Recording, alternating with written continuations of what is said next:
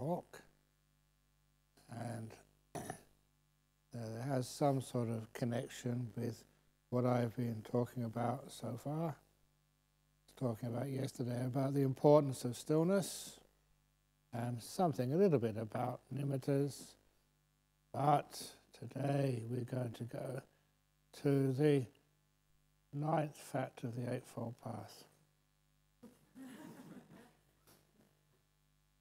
No sound. Yay. Okay, I'll change the talk. The talk will be on silence. Can you hear? Hasn't been turned on? It's okay. Okay, very good. So, on the 9th factor of the Eightfold Path, what on earth can that be? Because when I started looking through the Eightfold Path, you thought, well, what's after? We have all these wonderful 8 factors, the right view, the motivation, the speech, action, livelihood, just the effort, and I call it really right restraint is better, and the mindfulness and the stillness. What happens next is that it just becomes still, and so the 9th factor of the Eightfold Path is right insight. Hey, Ajahn Brahm, shouldn't that be number 7? The Satipatthana? Satipatthana is not insight. Satipatthana is just how you get strong mindfulness and then empower your stillness, and then the insight, the liberation comes next. So, why isn't it part of the Eightfold Path? Because it's not the path, it's the destination. It's where you go to when the Magga, the path, reaches its destination. So you might call that the 9th factor, the right insight.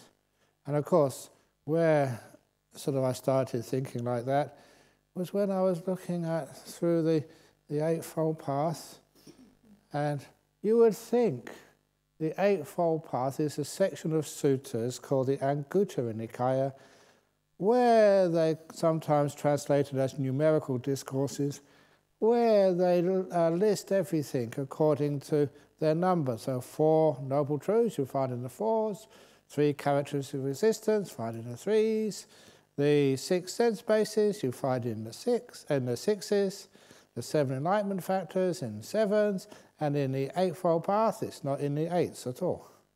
Oh, this is weird. The Eightfold Path, probably the most famous or well-known part of the Buddhism with 8 factors in it, and it's nowhere to be seen in that collection. But then you carried on, and there it was in the 10s, because you have the Eightfold Path plus what happens next. And that is just the insight, the liberating insights. And then followed by the last factor, the knowledge, the understanding of liberation. So, now we go on to the 9th factor of the Tenfold Path. The 8 plus 2, what happens when you follow that path? But with that insight, we always need as well to understand how it supports everything on this path. The insight, seeing clearly, seeing what's going on in our life. Otherwise, we just tend to follow what everybody else does. Now, of course, the first thing is that people say, oh, once you've done samatha, then you do insight. Once you do insight, then you do samatha. How do they relate together? And I always remember when Ajahn Chah was asked that question, he says there's no difference. And his simile was putting up his hand And he said, now you see the front of my hand. You cannot see the back of my hand. But he said, I guarantee it is still there. And to prove the point, he flipped it around. Now you see the back of my hand, but the front of my hand is still there, he said. Because the front and the back of the hand, you cannot separate them. And my simile was making it a little bit more interesting. And similes, they actually grow. So I made a simile up of the two meditators. And that was called Sam Atta and Vipassana. Sam and Vi, who lived together. And one day, Sam and Vi, Samatta is the word for calm, for peace, samatha meditation. Vipassana, that's like supposed to be insight meditation. So Sam and Vi were living together, and one afternoon after lunch, they decided to go for a walk up Meditation Mountain. And because they were going for a walk up Samadhi Mountain, they decided to take their two dogs with them. One of their dogs was called Metta, and the other dog was called Anapana. So Metta and Anapana walked together up Meditation Mountain with their two dogs. Now, the reason why Sam wanted to go up there, he just liked the peace and quiet. It was so silent up Meditation Mountain. As for Vi, she was a professional photographer, worked for National Geographic or something like that. And so she wanted to go up to take these amazing photographs, because the higher you got up Meditation Mountain, the further you could see. And Metta the dog, why does a dog want to do anything? Much wiser than human. They just go up there for fun, just to enjoy going up Meditation Mountain. Anapana just tagged along. So Sam, Vi, Anapana and Metta, the two dogs, walked up Meditation Mountain. And when they only got halfway up, it was so peaceful up there that Sam was already satisfied. Oh, the stillness, the silence was just so profound and deep and energizing. But Sam also had a pair of eyes, and in that deep silence he could see so far into the distance. And Vi, his partner, she was taking all these incredible photographs, but she too did not want to click that, whatever you call it, the button too hard, because it disturbed the silence. She also respected the deep silence. And Metta the dog, wow, she had to restrain herself to keep yapping and barking, because her tail was wagging so fast. She was so happy up halfway up Meditation Mountain. And the other dog, Anapana, was fading away, was disappearing. So they continued up Meditation Mountain. And when they got to the top of Meditation Mountain, that was absolutely still. Wow, that was just so still that hardly anything moved, except for the Wi-Fi making incredible insight photographs to keep for eternity. She could see the whole universe mapped out there, with nothing between her and infinity. She was taking these amazing shots, but she could also appreciate the deep peace. And Metta, the dog, Metta was running around silently and wagging her tail like it's going to fall off, which dogs do when they're blissed out with ecstasy. So Metta was just enjoying everything. And Anapana, the breath, couldn't be found. It disappeared, because in deep samadhi, your breath vanishes. It cannot be found. No more. Anapana, the dog, will come back later on, halfway back down the mountain. And so the reason I say that simile is because up on top of Meditation Mountain is not just the stillness, it's also the great view, the insights, and also what many people miss out, the beautiful loving kindness, the joy and the happiness. Now, why do I say loving kindness and joy and happiness? There was recently a book done by the lady in Hong Kong, Anita Murjani. I find after many years I learned how to pronounce that name. She had one of these out of the body experiences, and she went out of her body and into this incredible light, where she merged into this peace and bliss. And you know, that's the classic sort of out of the body experience, going into nimittas and getting jhana experiences after you're dead. And then she came back again afterwards. And just as an aside, because that whole process of letting go of your body, your five senses shutting down, going towards the light, going into the light and merging with bliss, with pure love, that's often what happens when you get jhanas. So if I haven't told you yet, this jhana meditation practice, it is actually learning how to die. I know people did ask me, can we have some death meditations? Well, this is it. Haven't you heard when people sort of die and they come back afterwards, what do? You know, the five senses, they shut down. Sometimes they try and shout in their ear, anyone there? Ajahn Brahm, are you there? And in deep meditation, you can't hear anything. Sometimes they open the eyes and they put the light in the eye. But as one of the people here told me recently, I better not say who it is, but he was saying that's the last part of the body which stops when you die. The pupils. You know that? Because the pupils dilate, yes. And the person who told me that joke is here on this retreat, by the way.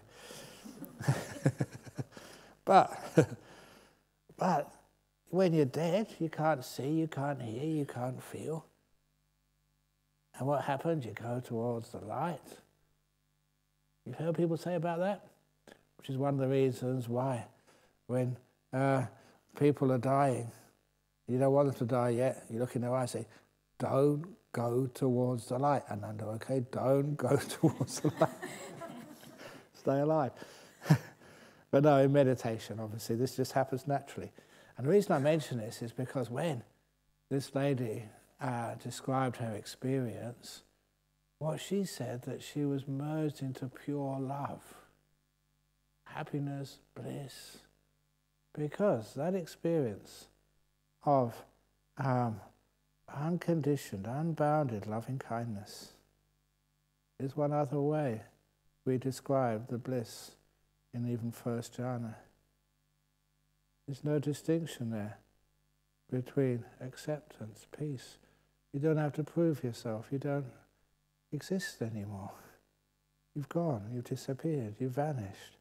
And instead you just merge into a great big bliss for long periods of time where you can't think, you can't do anything until you come out afterwards. That experience, you can describe that like most times when you come out afterwards in so many different ways. While you're in there, it's the same experience. Beautiful bliss. What many people say is like pure love. I mean, really pure.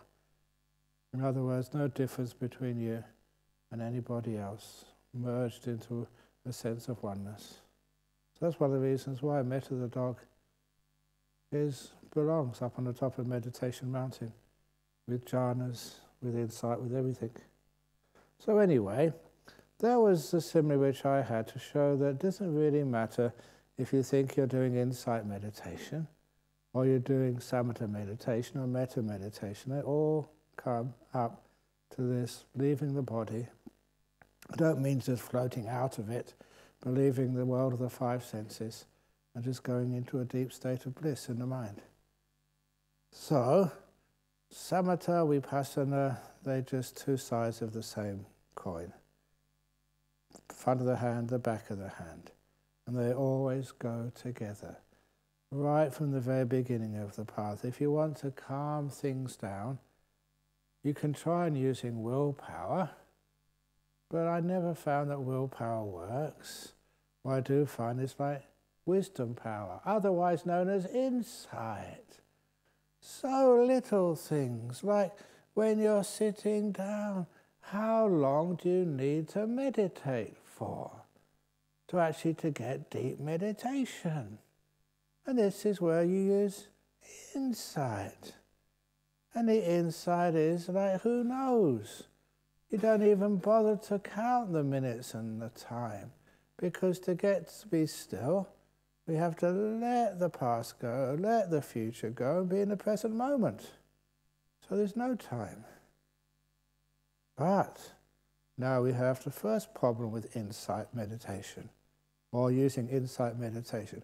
How the heck do you let the past go and the future go? Sounds easy, doesn't it? Come on, just let go.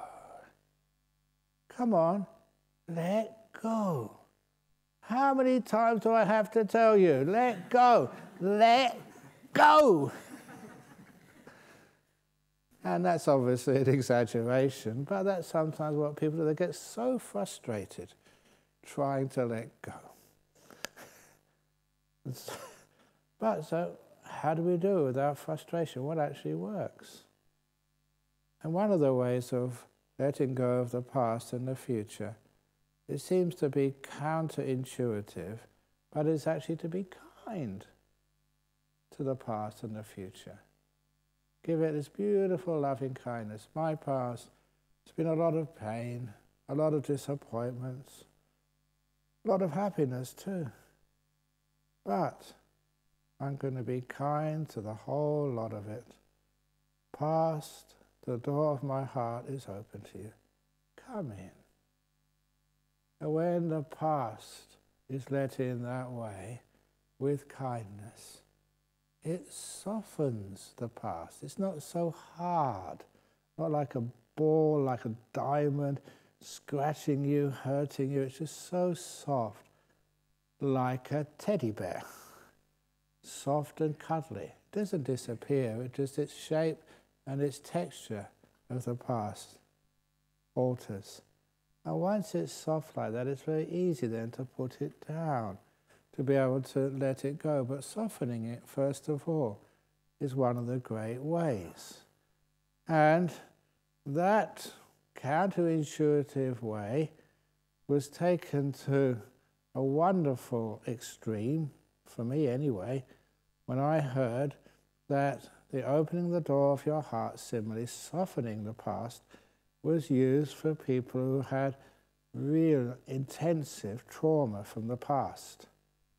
And this was that group of people who had come to Australia as refugees who had been tortured and raped and beaten in these underground cells somewhere in this world. And the fact that they even survived was just an amazing testament to their hope that something may change and they may one day find some freedom from those dark prison holes of pain. But what happens is they come to Australia, which is a wonderful country, despite what people say about it. When you're here, you don't appreciate just how peaceful, how kind, and how free this world is, this country is. But they come here, their bodies are free, but their minds are still in those prison cells, being beaten and raped and tortured. It's trauma. And I was so pleased, actually sort of honoured and a little bit sort of, what's the word, so amazed that some of these little stories which I never expected to be used in such places, were now one of the best techniques to allow people to come out from those traumas. They had freedom of body, but not freedom of mind when they came here. They were still in those torture chambers. Flashbacks, memories, anxiety attacks for what they'd been through. They hadn't become free yet. So apparently, some of these psychologists and therapists who are volunteering to try and help, rehabilitate, give a life to the people who'd come and escaped and had actually had physical freedom. What they told them to do, encourage them that when they felt safe, in their own time, they would actually sit down comfortably and they would do the opening the door of your heart, insight practice. What they would do, they'd imagine a heart in their chest, their eyes closed. And it was always going to be a Valentine's Day heart. I remember, just I said, I went to autopsies many times and see real hearts. But those real hearts, they're a bit sort of ugly, and they've just got tubes going all over the place. And so sometimes they're not really the sort of heart it's easy to imagine.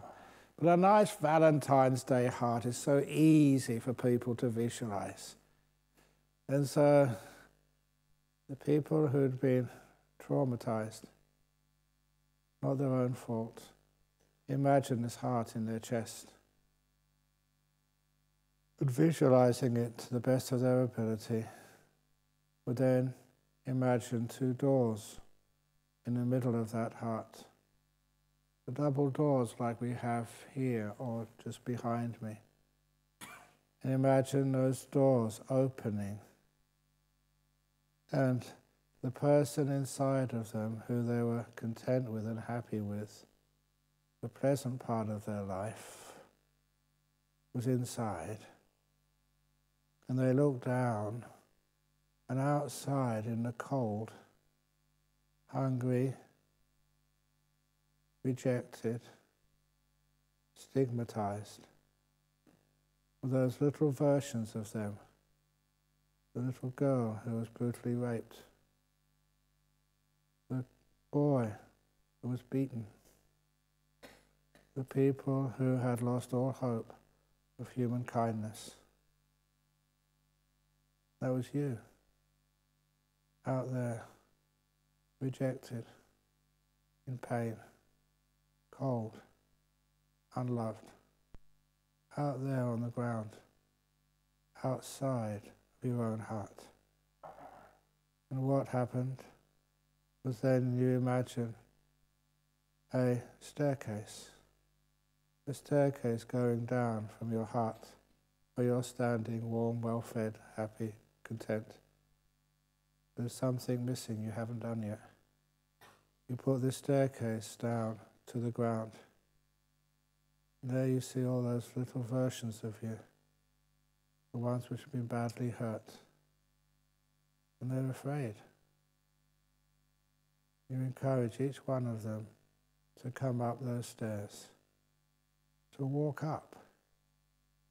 And they need all the encouragement you can give them to come up into your own heart, where you embrace. You say, this is part of me. Never again will I reject you, my past.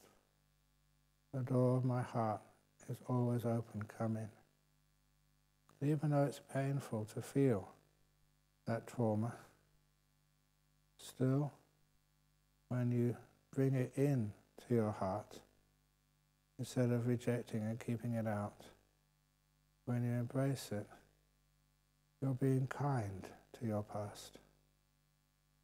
You're being a friend to it. And it takes off the hard edges, the coldness, the sharpness, the pain. And most of it vanishes. It's part of you. It's your history. And as soon as you soften that past by letting it come in, instead of always rejecting it, trying keeping outside, trying to find some place where you can't feel that pain, when you bring it in, there is the catharsis, the change. You never forget that pain, but it doesn't hurt anymore. It's part of who you are. And seeing that, the reason why when I say this story, which I've said many times, I look at the floor because it's quite moving, because it works. You've seen people who have been traumatized in such a way. People who come from overseas, and why that happened to them, I don't know. But it's a way of actually moving forward, not rejecting it. Unfinished business which has to be faced and has to be embraced and become part of you is now come home. And once it does come home, it's easy to go on with your life. You're not held back by this unfinished business of things which are unresolved. This is an act of forgiveness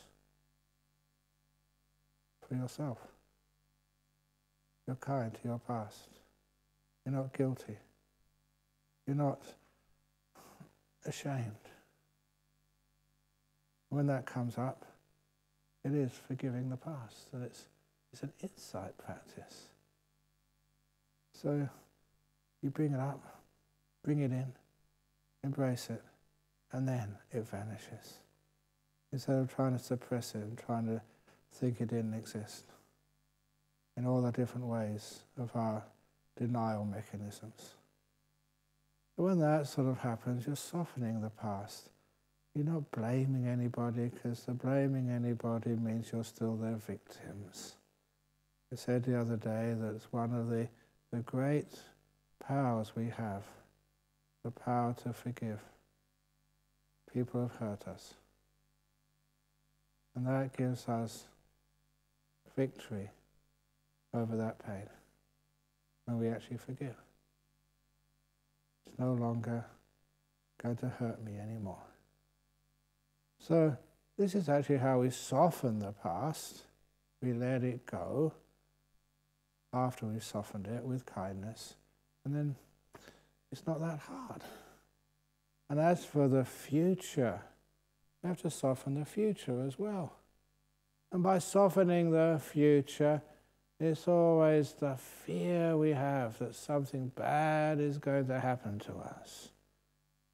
That fear of something bad going to happen to us, we can soften that by all these times what we're afraid of, often we make happen.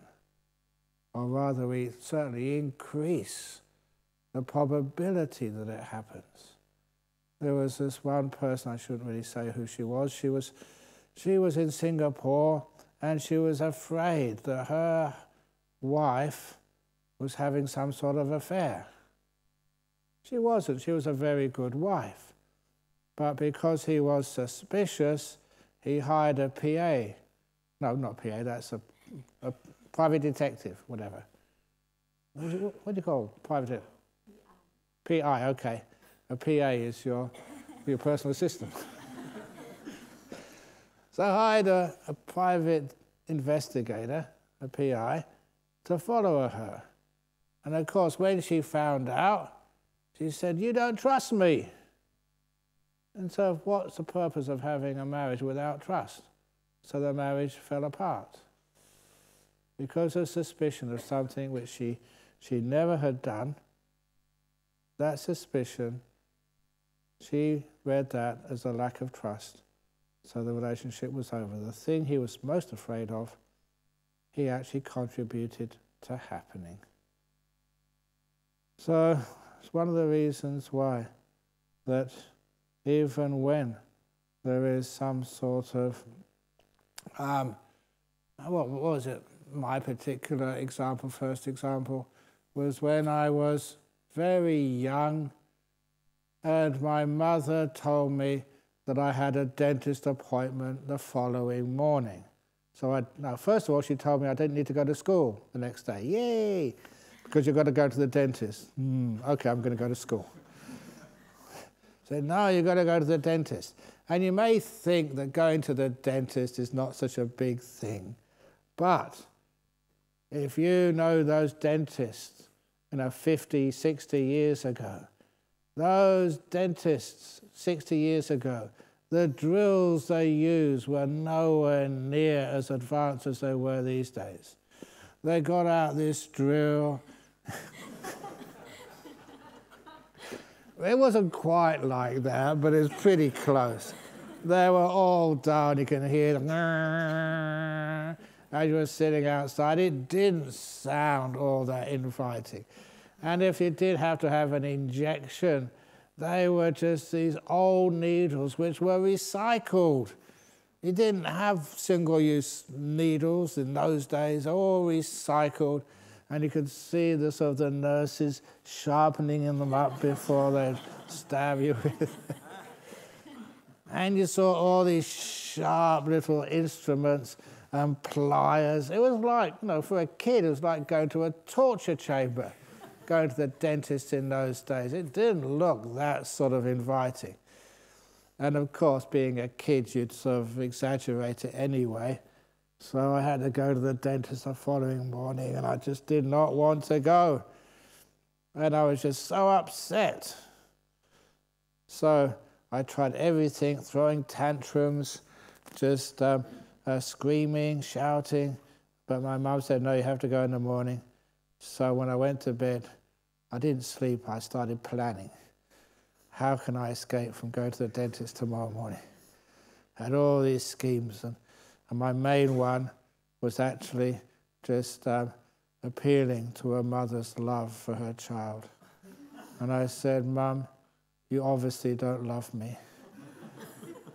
You're taking me to the dentist. But I do love you. Well, why are you taking me to the dentist? And she dragged me there.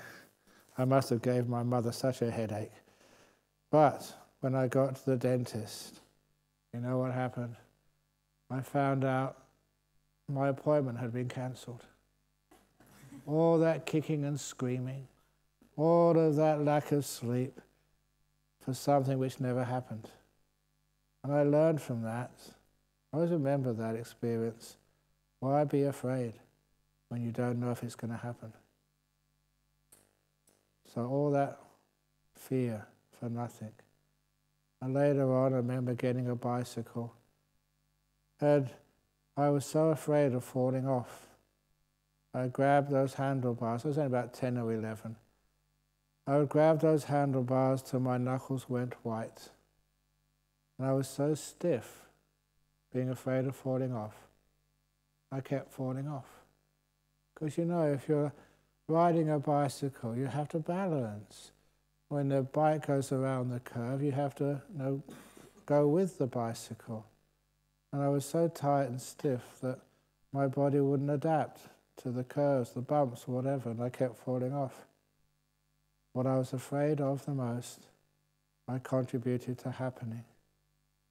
Oh, that story of the woman in the Cancer Support Association in Cottesloe. 25, 26 years I've been going there every year. And one of the reasons why I keep going there and keep getting invited is the very first time I went there, a woman who had just been given the all clear. She was in remission from her breast cancer. She asked a question which no one else was able to answer. She was gone through such a painful experience of breast cancer, and she was afraid if it might come back again. So she had anxiety, quite understandable. So she asked me, Ajahn Brahm, what would happen if the cancer came back? I don't think I can stand it. And my answer wasn't flippant, but it was concise and to the point. My answer was, what would happen if it didn't come back? And it was the answer she needed, because she was always looking at the negative part of the future. And I taught her the kind, positive part of the future. What would happen if it didn't come back? And you know that for the past 25 years, the cancer never returned. But she comes back every year just to see me, to remind me it didn't come back. And you can understand why. If you start saying, what would happen if it came back, what would happen if it came back, you're creating fear. And that fear is increasing the likelihood of the cancer returning. If you have that positive attitude, you're increasing the chances it's not going to happen. It's being kind to the future, looking at the future with a kind mind. And you find this is much more powerful than just chance, increasing your chances. Usually what you look for in the future is often what you find. It's as if, well, it's the old saying, when you water the flowers grow. If you water the weeds, then the weeds grow. What you look for in another person is what they show you. What you look for in the future is often what you find. Sometimes looking at the future with a negative mind, not a kind mind, it blocks you. Even to the point that, how many days to go, I'm not sure, but you got good meditation yet? You got nimittas yet, jhanas yet? You think, oh, there's only a few days to go, I'm not going to get there. If you look with a positive mind, why not? These things happen. See what happens. Look at the future with kindness. Then you find, when you soften the future, any fears, any aspirations of the future tend to disappear. And that is where deep meditation happens, right now, in this moment. You're learning some insight into how to find peace and happiness and meaning and bliss, not so much in the future, but right now, by being kind to the past, kind to the future, and then it disappears, even in this moment. And of course, the next thing to do is to be kind to this moment. Why is it, using insight, that people have this wonderful opportunity just to be here, just to relax, be in this moment? Why is it that people keep thinking about stuff? There are real problems you think about, and then once you've dealt with the real problems, there's a sort of problems you have to think about, and then there's the meaningless problems to think about, and there's the anything to think about. Just like people come home and they turn on the TV. What's on the TV? Anything will do. They're not looking, there's a movie on this evening or a football match or a newscast. It's anything. So they're just searching for something to distract themselves. Why? What are you distracting yourself from? Why can't people just learn to be here? What's so wrong with being here? What are you afraid of? And a lot of times it is because we're afraid of finding out the truth, the reality, what's really happening right now, which is why we're always escaping from stuff. First of all, we think we're not good enough, there's something wrong with us. Other people can get enlightened, but not me. Some people say, oh, Ajahn Brahm, he was probably born with a bald head, which actually I think was true. But I wasn't always sweetness and light. I did some terrible things, to my parents. Very naughty kid. And of course, one of the naughtiest things which I did, which just comes up right now, was my mother's birthday present. For those of you who know this story. I can't remember exactly the age, but it was one of those ages, 6, 7, 8, just when you're a really cute little kid. Such a cute little kid. that when I offered my mum a surprise birthday present, I'd got the box, wrapped it up myself and put the present inside, and it was all just like a 6 or 7-year-old kid could only do. He did it by himself, a nice little bow to Mummy with love from your son. And just my mother was just melting with pride and joy. Her own little 6, 7-year-old son had got something special for her and wrapped it up himself. Oh, that was so cute. And then she started slowly to unwrap it. And I just had such strong restraint not to laugh, not to give the game away, because you didn't know what was inside. And of course, those of you know the contents inside. At that time, in that part of London, there was a food craze of jellied eels and mashed potatoes. And so I, as a 6 or 7-year-old, saved up some pocket money and went to the shop to buy an eel, not a jellied one, but a live one. And that was the contents of the box, a live eel. Mummy, happy birthday. And she opened it up, and when she opened the lid, I could not have trained that eel any better. The eel, as soon as the box was open, lifted up its head and stared at my mum. Ah! And I don't know what happened next, because I ran and hid for 2 or 3 hours. It was my exit strategy before that word was common in military jargon. So that's what a very kind, wonderful, soft, compassionate child I was when I was born. But anyway, so sometimes we think we have the insight, or rather it's a false insight, that we're not good enough. We can't do it. We think, I've been trying all this time, not me. Maybe other people can get nimittas or jhanas and stuff, but not me. That's one of the greatest insights you start with, that kindness to this moment. Give yourself the benefit of the doubt. Maybe you can. Be kind to this moment. Open the door of your heart to this moment so anything is possible. And with that sort of courage, that trust, that insight that things are possible. And sometimes you look at all these stories of monks and nuns in the time of the Buddha, all from different stratas of society, all from different characteristics, and all managed to become enlightened beings.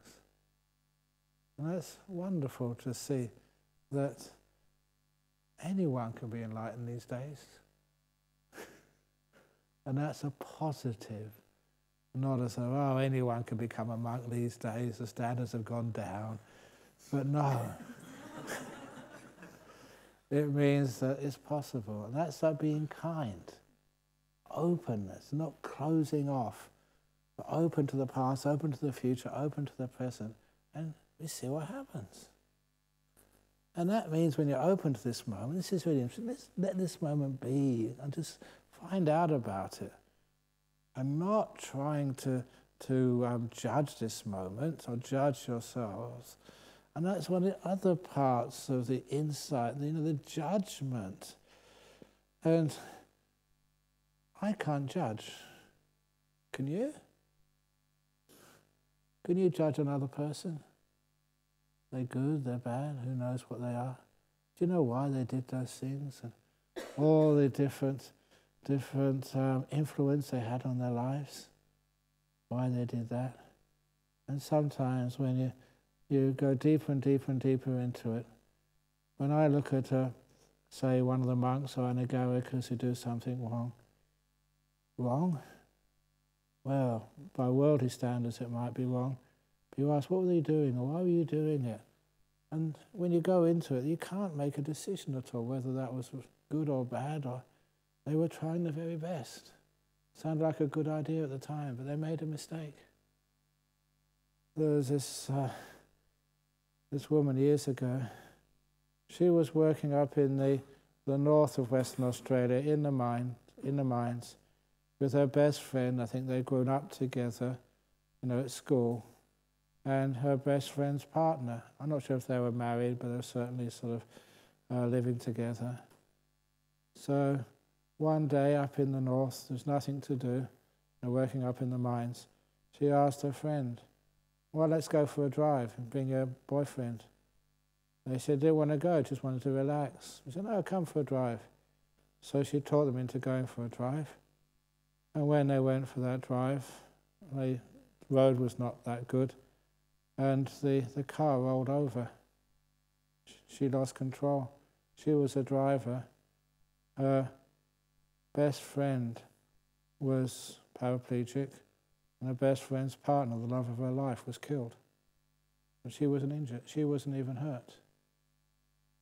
And I remember her coming to see me at Nodamara Temple and just saying that if I'd only just followed their advice and just watched the movie instead of arguing with them and convincing them to come out for a drive, my best friend I grew up with would still have her legs, could walk. She'd have the love of her life, who's now dead because of me. And sometimes you can say to them, well, it wasn't your fault, you never intended to do it.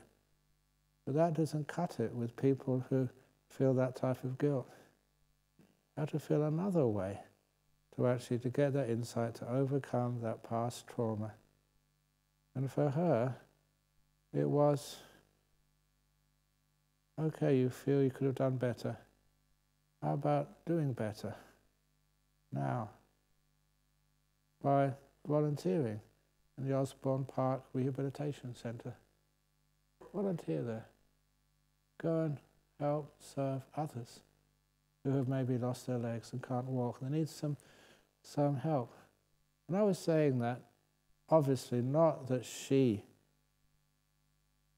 would be able to help others, but she would get that help from serving others, to feel that she was not a bad person. She hadn't made a mistake.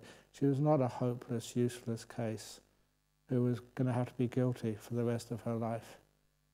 Because that's one of the things when we serve others, we think we're giving, but we're not. We're learning so much when we give to others just about the nature of our world, and that the imperfections which we feel we're responsible for, we look at those and they're just something completely different. They're not imperfections. They're just the two bad bricks in the wall which make the wall look beautiful. Little by little, she learned to accept herself and be at peace, no matter what. She learned how to be kind to herself and not to think she deserves never to have happiness again. Little by little, we have that insight to allow ourselves to be a friend to this moment, to love ourselves enough to be able to give ourselves some of the greatest of gifts. One of those insight methods, if you want to try this when you are meditating, you imagine 2 visualizations. And the visualizations are giving yourself a present. Not an eel in a box. But you imagine just sitting down, closing your eyes, and imagine giving yourself a gift. Wrapped up. And you imagine opening it slowly, seeing the card, to me, with love, from me. And you see, as you open it inside, forgiveness. Wherever you imagine forgiveness to be, on a card, on a flower, just on a beautiful aroma. When you open it, you can smell that aroma of forgiveness. you're giving yourself a gift of forgiveness. You're giving yourself a gift of love. Sometimes you could put love in that box. Not from anybody else. You give it to yourself. Just open this box in your meditation.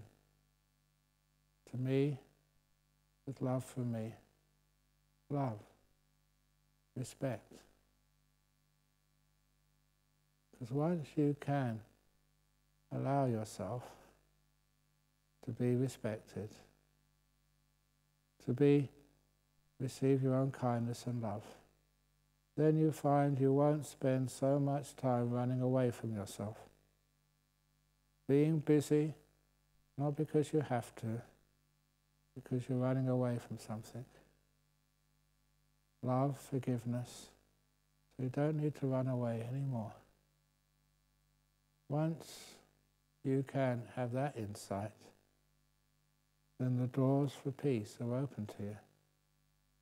You can sit there, and you don't have to keep on trying to find your respect in the words of other people. You don't need to try and please others. You don't need to measure yourself by how other people regard you, because you've given yourself that respect. You don't need to seek love and affirmation from others. And sometimes I wondered, not just for the sensuality, of having a relationship. I had relationships before I was a monk. But why? And what was the attraction, other than the sensual attraction?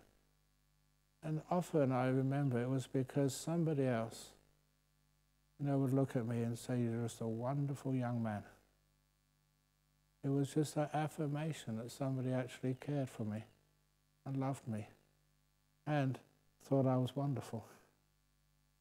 Sometimes it didn't last. But that was one of the highs of a relationship.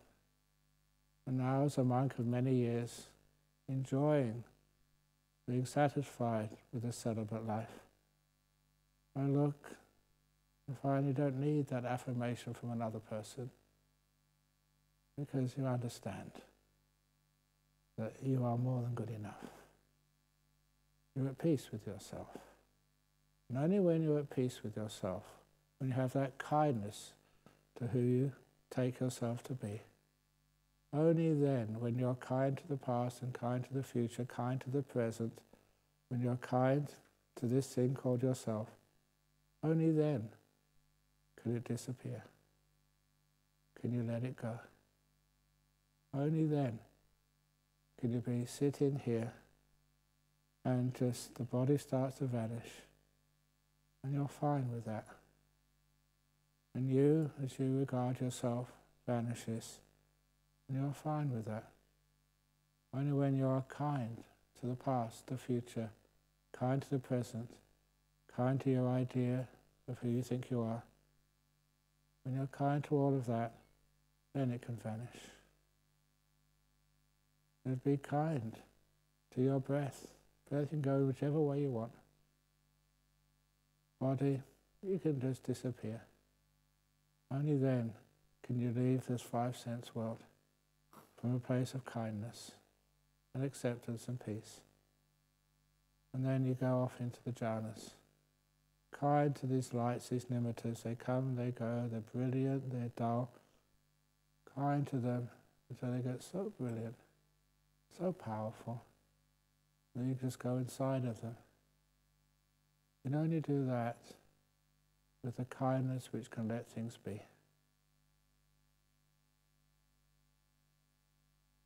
Dealing with the problems, settling them with kindness, and then they can vanish. It's a little bit of insight of how through insight practice you can vanish, disappear and go deep into the meditations. And after all, just the path of kindness loving kindness. It's not an addition, not a separate path. Anapana disappears here, but metta goes all the way to the top. The bliss can sometimes be experienced as powerful loving kindness. The powerful loving kindness I remember feeling in front of that monk, Ajahn, calmed me down almost instantly, so I didn't have any questions. The real insight was not the answer to the questions. The real insight was feeling I was good enough, accepted, at peace. All my busyness, all my mental agitations, all calmed down, just being in the presence of a very amazing, kind monk, all disappeared and replaced by so much peace and bliss.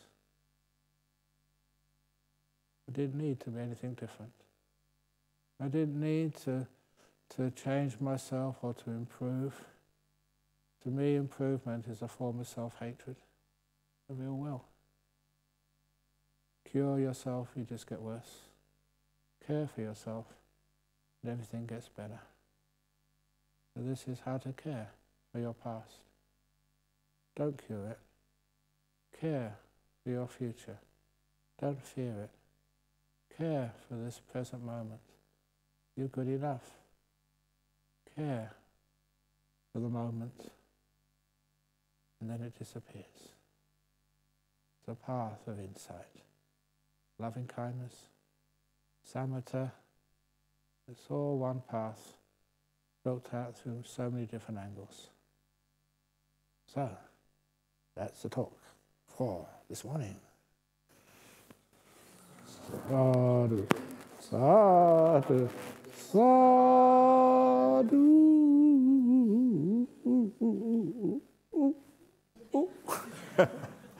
So, and I don't know which way these talks go. You start thinking you're going to talk about one thing and something else comes up.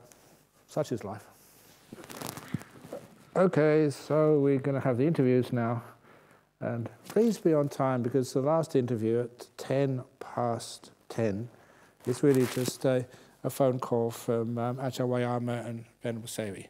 So please keep on time there, so I can talk to those nuns.